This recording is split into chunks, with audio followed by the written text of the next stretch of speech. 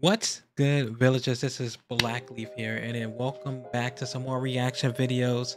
It has been a hot ass minute since I've recorded anything.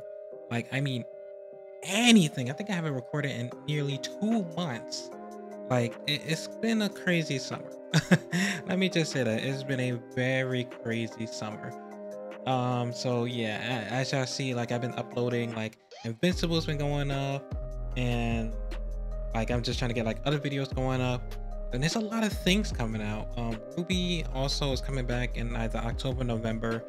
We got confirmed for season 2 of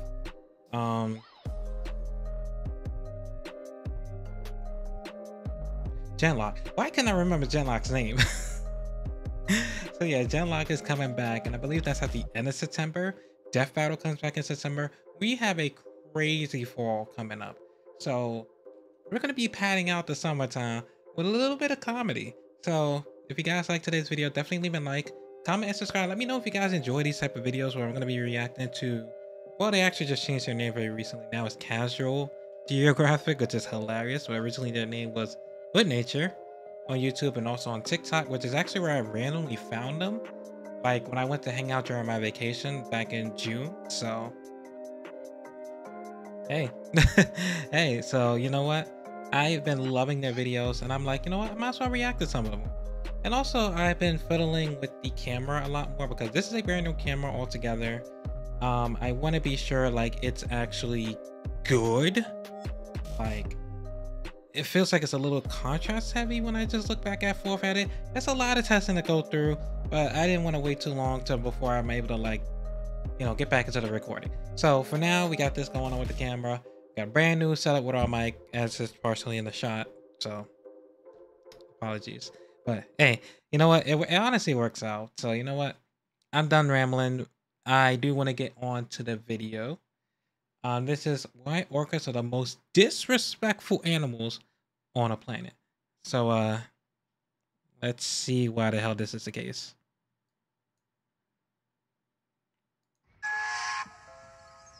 I didn't expect that sound. Oh my lord. I've been trying to tell y'all, killer whales are just waterproof black Air Forces with fins. Their entire personality is bullying every name on the ocean census for no reason at all. Let me explain why this video is way worse than you actually think. It's actually well known that orcas will tail slap their prey. It's the fastest. Whoa. Why? Why did he shoot them that high?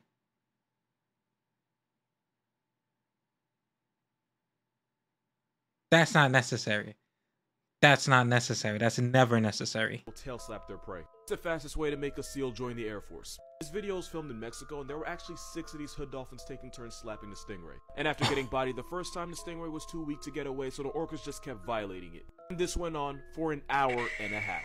Oh my god. The orcas would just eat the stingray afterwards. Instead, when the stingray finally became past tense, all 6 orcas just watched it lifelessly sink to the bottom of the ocean. This wasn't about food or survival. Nah, these homicidal Oreos spent 90 minutes jumping a stingray because they thought it was fun. Orcas don't operate on survival, they live off malicious intent. They're one of the few animals that will go out of their way to torture and murk other animals for fun. They'll literally spend hours violating seals, penguins, and stingrays and not even eat them in the end, and that's another ballpark of disrespect. They fuck up sharks too? Chase a penguin for half an hour, snap its neck, and then leave its soul-divorced body floating on the surface. Moral of this video, sharks don't run the ocean. This steroid zebra guppy does. Only reason it— the steroid fucking zebra. The steroid sea zebra. Oh my god. What is this? What is that? They're just torturing sharks. For funsies. For funsies? They don't go after people is because they see themselves in us. Okay, what is this, guys? Y'all starting to put way too much faith in me. If I get on here and say that's a graboid or an Alaskan bullworm and end the video, what y'all gonna do? Nah, that's a lungfish. It's a fish with lungs. Also, I think that video was filmed in Uganda, which checks out because the lungfish is found in Africa, South America, and Australia. When there's a drought or they run out of water, this air guppy will bury itself in the mud and then cover itself in a coat of mucus. When the snot sweater dries, it basically acts as a protective coffin. And like most people in coffins, a lungfish basically dies by shutting down almost every system in their body. The mummy fish will sit there until it rains again, and then it'll dig itself out like nothing ever happened. And some, like the African lungfish, will take a break from living for 3 to 5 years without food or water. All it needs to wake up from its suspended animation is water, apparently an excavator. So what did we learn today? This fish can breathe air and water and put its own life on pause for up to 5 years. Meanwhile, us humans got back pain and anxiety because evolution's a Evolution's a bitch. Yes, it is. That's not okay. That's not okay. That's not okay. It really wasn't. You can survive 3 to 5 years with no food or water, bury yourself and shut down all of your bodily functions, and then you just get splashed a little bit of water, then you're back to normal? How is that okay? How is that fair? How is that okay? Granted, humans would be too powerful if we had that type of buff. I'm not gonna lie. Like, we already have problems on this planet, but like, we will be too powerful if we had that. And the planet will probably be in a way worse position, if we're being honest. Ad coming up, hold up. Alright, ad's over. I don't know what that is. That's the end of the video. I don't know if y'all think I just know everything about everything, but I promise you I don't. But if I had to guess, it's probably a CNM. This thing. Even though they look like plants, this thing whose name I refuse to pronounce is actually an animal. As part of the Cnidaria phylum, they're also related to jellyfish. And some of them like to remind the world that they're not plants by moving just like this. So what I'm guessing happened here is the water receded and exposed the sea anemone at the bottom. And as an animal, them shrinking away is probably just a defensive reaction to being touched. And here you can see a green sea anemone doing the exact same thing, curling up to protect themselves from what they think is a predator. I think I'm on a list now. Hey, yo. Wrong, but that's my best guess. Well, I just watched Hank Green and apparently the video's upside down. This actually makes more sense. If you value your mental health, do not watch this video. This is the only warning you're gonna get. Meet your new night. Well, I value my mental health, so I'm gonna see you guys later.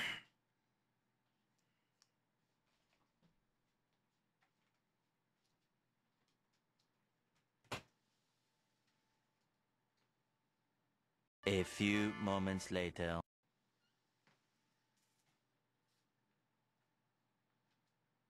Who I can value my mental health? Come on, I went to college. I clearly didn't value my mental health at all.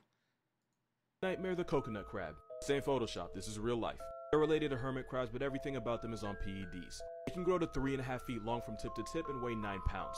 Now the biggest problem with this hellspawn with claws is they believe in the worst type of equality, meaning they eat everything without prejudice. Adult crabs will eat fleshy fruits, nuts, and seeds, but they'll also eat the carcasses of dead animals like cats and chickens. In fact, a group of these crabs made an entire pig's corpse disappear in only a week. And since nature's a spiteful person, not only can they climb trees, they've been known to scale tree branches and murk sleeping birds in their nest. And those claws can break birds' bones since they pinch with about 740 pounds of force. Just for the record, the bite force of a whole-ass lion is 650. This crab pinches harder than lions bite.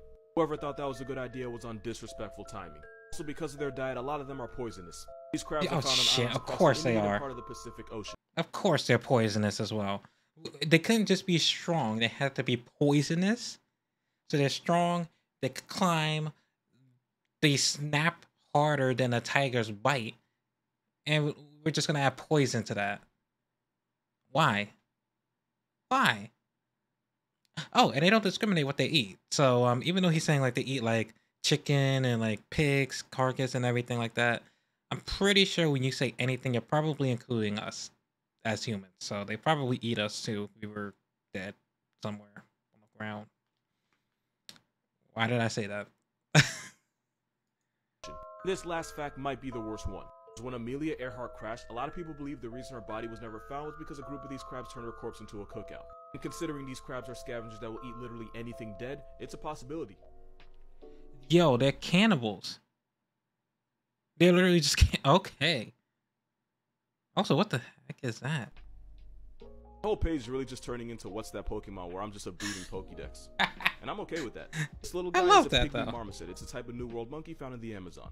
And at 3.5 ounces, this thumb monkey weighs about as much as 3 Skittles. They're one of the smallest primates in the world, and in a jungle full of us, they stay alive by going everywhere as a group and by hiding up in the trees. But never up in the canopy. That's a good way to become a harpy eagle's happy meal. When a baby marmoset's born, different family members will take turns watching it, including its older siblings. Babysitting their little brother or sister is actually how the older ones learn how to be parents. They normally get along, but when threatened, their first instinct is to proudly display their genitals and let the intruder make the next move. I'm sorry, what? You want smoke with a crazy naked dude, and that's probably why it works. Also, these aren't big grapes, that's literally how small they are. Like, they're so small they act as insects to insects, and of course the insects don't even see them as a threat. And because I know that's there's gonna be that crazy. one person, technically you can have them as pets, but they're high maintenance, biting, screaming anuses that die if you look at them the wrong way. Marmosets are good pets if you know what you're doing, but for the most part they're like celebrities. They're a lot more fun to be around when they're behind a screen. Here are some things you can do in Australia that you simply can't do anywhere else. Number 1, you can All right, we're back. I keep thinking my camera's here. It's here. Like, I gotta get used to my camera positioning again. do anywhere else. Number 1, you can meet Pikachu. This is a yellow brush-tailed possum. They're one of the most widespread marsupials in Australia. I'm sorry. So widespread that sometimes they break into people's homes. And getting Kool-Aid Man by a living Pokemon is definitely something you need in your life. Okay, listen. Are we as New Yorkers already get Kool-Aid Man by mice, and I don't want anything else that even literally looks like it's related to him else. Continue to Kool-Aid Man into our homes. I'm good off of that. I would love to meet it in Australia when I hang out one day, if I ever get a chance to visit Australia. But I will never want this to just break into my house. I don't care how cute it is. Number 2, you can watch a blue penguin parade. The blue penguin is the smallest of its kind, and if you're on Phillip Island at the right time, you can watch hordes of them emerge from the sea and waddle single file like children towards their nesting sites. Like, you can actually sit and watch them waddle past you. And if you can sit here and tell me this doesn't make you smile, either you sold your soul or you just weren't born with one to begin with. Number 3, you can meet a patamelon. It's basically the kangaroo's smaller, less clouded cousin. And like roos and wallabies, they get to where they gotta go by hopping. They're just really cute about it. Number 4, you can witness Aurora Australis, aka the Southern Lights. It's the result of a disturbance in the magnetosphere caused by solar wind, which causes particles to release color as they become ionized. That's just straight up science, That's just straight up science. It's not even animal facts. Animal. Technically found off the coast of Australia on islands like Rottnest, but it still counts. They smile to cool off, and they've lost their fear of humans, which is why this exists. In Quokka, we trust. Here's some animals that have a worse birthday than you. Rabbits. If Mama Rabbit gets pressed in any way, she'll turn her children into kids' meals. If she's afraid or there's predators, she'll eat her babies to protect them from predators that want to eat them. Literally, just pop a balloon around a rabbit and watch how fast she becomes a carrot-fueled Casey. Tasmanian devils are born into the Hunger Games. Please don't pop a balloon next to a rabbit. Babies called Joeys, the mother only has 4 nipples. So the blind babies the size of a grain of rice have to crawl around to find them. The first 4 get to live, the rest either starve or get eaten by the mother. Giraffes, for the simple fact that they get dropped on their head when they're born. They're lucky if that's all that happens, because if the mother gets tired and sits down before the baby's out completely, she could accidentally crush it. If they survive all that, it takes them about an hour to learn how to walk, and every minute that baby's on the ground is a minute they're closer to getting put to sleep by lions, hyenas, or wild dogs. The mother will use her dinner plate-sized feet to kick at predators, but there's also the chance she accidentally kicks her baby and breaks its neck. Last is the barnacle goose, because they have 2 choices. They can jump off a 400-foot cliff or starve. Basically death or death in slow motion, and half the chicks that jump become past tense by the end of the day. This is one of the smartest animals in the world, and it's also one of the biggest menaces to society. The Kia is a large parrot found in the mountain-ish areas of New Zealand. The Kia is smart enough to solve complex puzzles in order to get the food inside. But because they've gotten used to humans, this bird will literally take cars apart with their beak. Every year in New Zealand, this parrot causes thousands of dollars in damage by destroying cars, and they do it just because they feel like it. This felon Tweety will also open and search through backpacks and purses, steal whatever they can find, and then dare you to do something about it. If this parrot steals your wallet and flies off, that's very much a you problem. You're not just an op to people. The Kia will use that razor-sharp beak to hole punch sheep just so they can eat the fat from the back of the animal. Nobody really knows who taught the birds to act like this, but it used to happen so often that the farmers started putting the birds on shirts in order to protect their sheep. Since the Kia is now protected by law, they get to act up with no consequences. They also steal eggs from shearwater nests and turn an entire nursery into an omelet, because not even other birds are safe from the audacity. Moral of this video: this bird is proof that the smarter you are, the more of a phallus you are to everyone's way of life.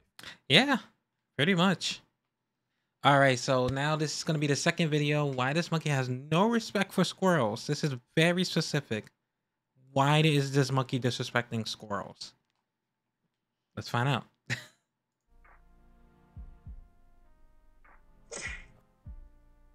So there's actually a legitimate reason why they do this. First of all, that is a lion-tailed macaque, and that is a giant purple squirrel. 2 weird animals, but they do have one thing in common. They both have a hard-on for this fruit. That is a jackfruit, and squirrels are able to use their sense of smell to find them in the trees. But the jackfruit is only edible when it's ripe, and only the squirrels can tell the ripe from the unripe ones. So the macaque will follow the squirrel and let it lead it to the forbidden fruit, and then carefully persuade the squirrel to share by slapping the taste out its mouth. The macaque will deliver 5 fingers to the face until the squirrel backs off, which is when this disrespectful primate eats the fruit the squirrel found. Only when the macaque is done can the squirrel get the leftovers. The squirrel does all that work just to get its pockets taken by a primate at the end. It's like if taxes had hands and knew how to use them.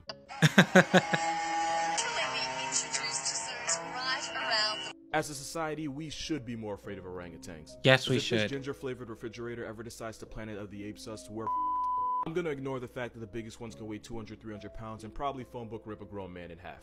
Let me tell y'all a story on why we should be more afraid of them.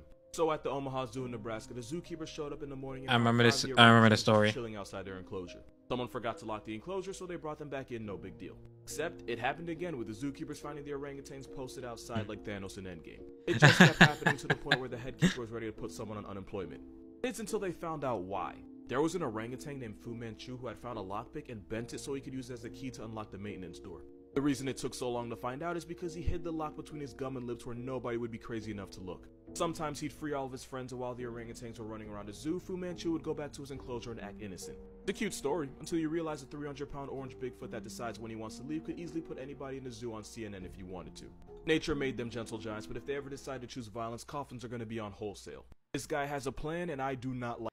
Like, can we talk about the fact that an orangutan can very likely, no, it's confirmed, it can literally break locks. If that thing chose to break the lock of like things like tigers and lions and bears, why not? Then people are just dying. If that orangutan legit was just at the zoo, middle of the day, I was like, you know what? I feel like causing some chaos. You unlock this. You quickly go this way. All right, tiger, go off. Like, what are we going to do? We're not going to have enough time to stop that. People are getting mauled at that point. There is a bug flying around. But yeah, people are getting mauled at that point. Like, what are we supposed to do? Orangutans are too smart. They are too smart. That is unfair. Thankfully, like you said, they're gentle giants because that's not fair. That's straight up not okay. Like it.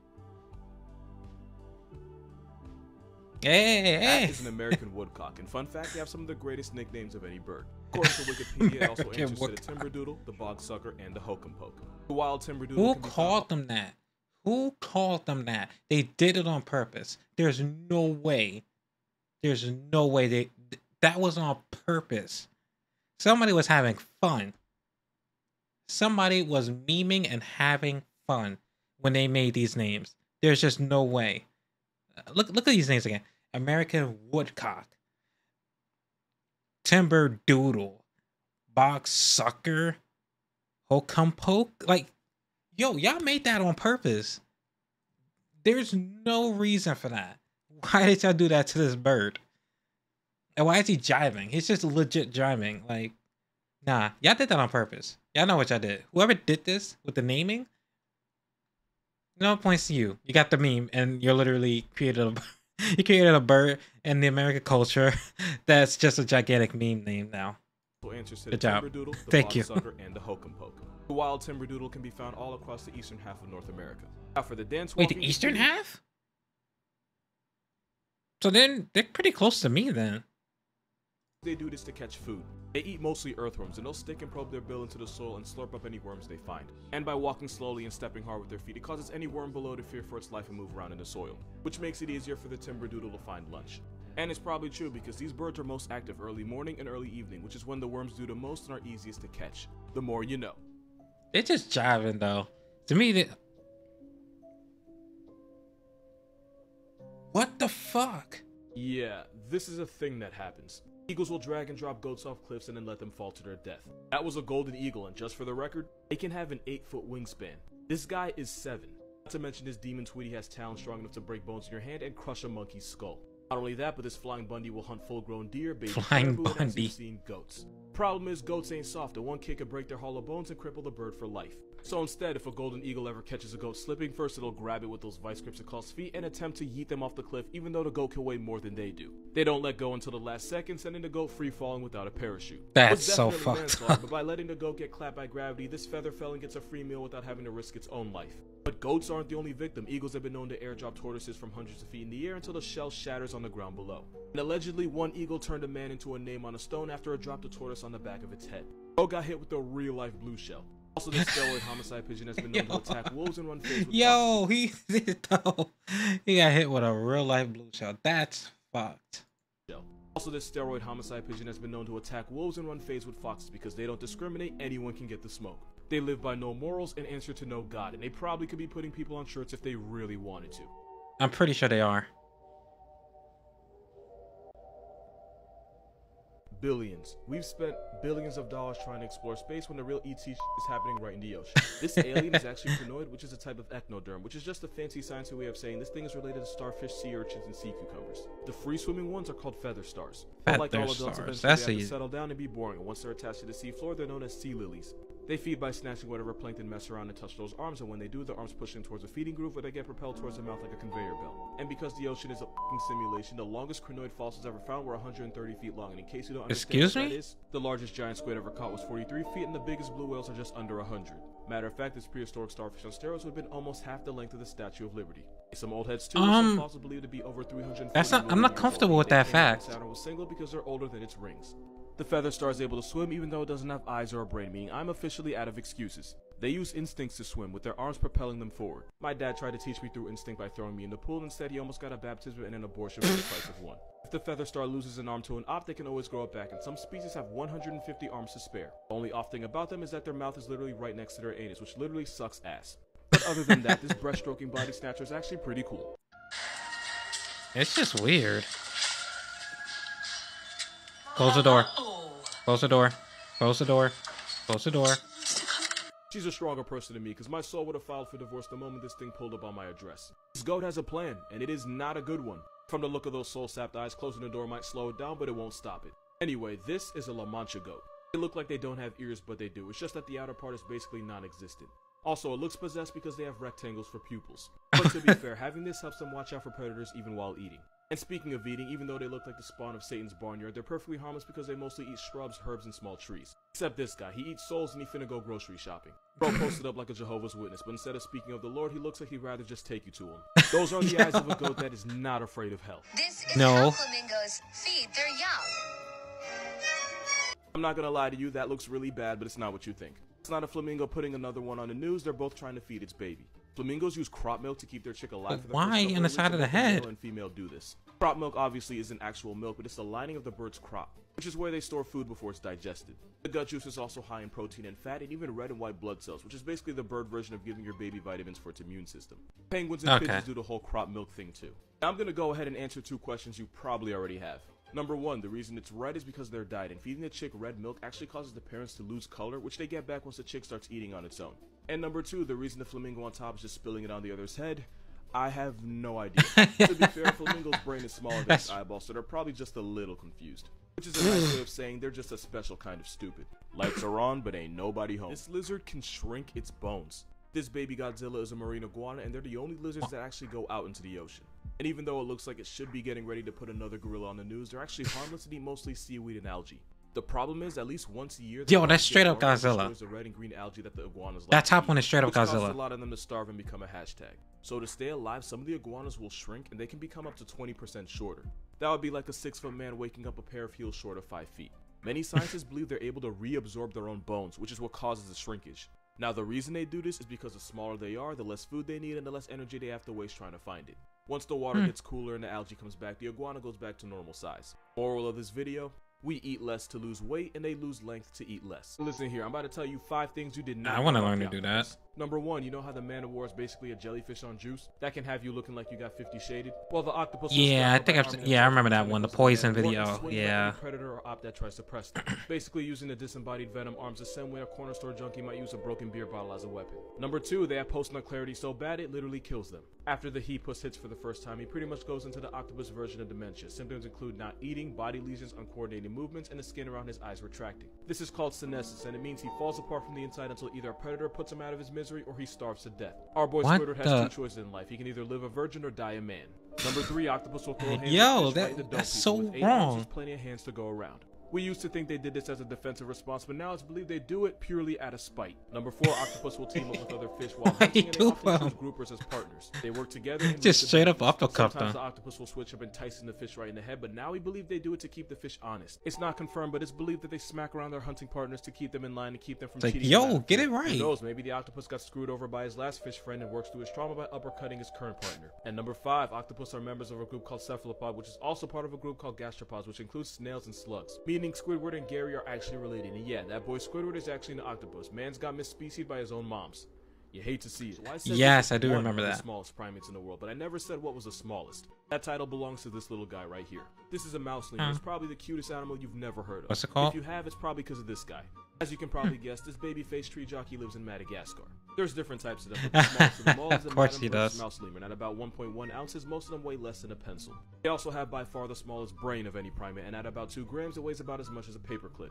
Which explains why more than half a century with the mind of a toddler. These mortals of the world eat small He's insects, 50? fruits, flowers, nectar, and sometimes each other. But they get bodied by almost everything, and one of their biggest ops are the fossa. Apparently, there's a good part of the internet that didn't know this actually existed. Mouse lemurs avoid becoming fossa food by hiding in trees all day. Also, lemurs in general have learned to recognize the alarm calls of birds and then do the dash whenever they hear them. I forgot to mention this, but more specifically is a Goodman's mouse lemur. In case you were curious, King Julian is a ringtail and that boy Maurice is an eye. I don't really have a joke to end the video, so here's a baby mouse lemur. They were adorable as hell. Yeah, that was fun. Like, I love watching Hood Nature's videos because it's very educational and it's very fun. It's just, it's a good time. I typically enjoy it. I don't know why I keep thinking the camera's over here, but it's over here. It's been a minute. Like I said, give me a little to get used to it again. But yeah, if you guys enjoy Hood Nature videos, just let me know. I would definitely love to react to more of them. There's plenty of videos I still haven't seen, but there's also a group of them that I have seen. So some are going to be repeated for me, but I don't mind reacting to them again because it's an infinite amount of animal facts. It literally is. But yeah, I'm going to see you guys next time. Thank you so much once again for watching In the Village. And once again, like, comment, and subscribe. Let me know if you want more of these videos.